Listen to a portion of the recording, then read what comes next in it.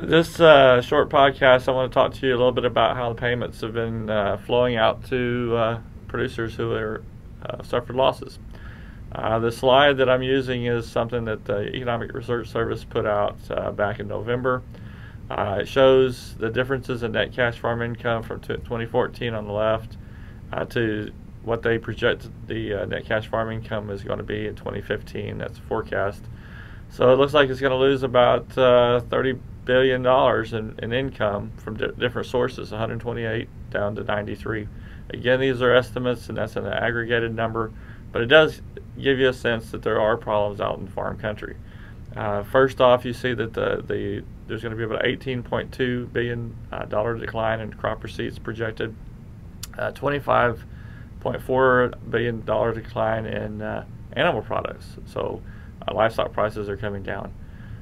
There is going to be some relief from lower cash expenses, and the direct government payments. This is the one that's changed. Again, as of November, the payments had just begun flowing out, and those payments of $1 billion was too low.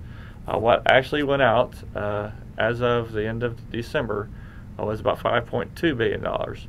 And the point I'm trying to make today is that the safety net is working, but $5.2 billion is not going to make up for $18.2, and there's going to be a lot of pressure on farmers as we go forward, especially crop farmers who see low prices continuing for quite some time.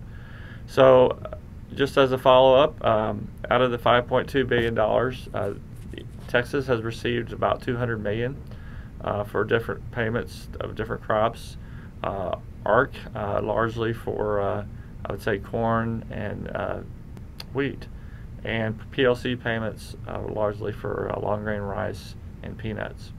So just again, payments have been flowing. It's pretty clear from this graphic that they're not enough to offset what expected to be the losses, and there's going to be a lot of pressure going forward. Thank you.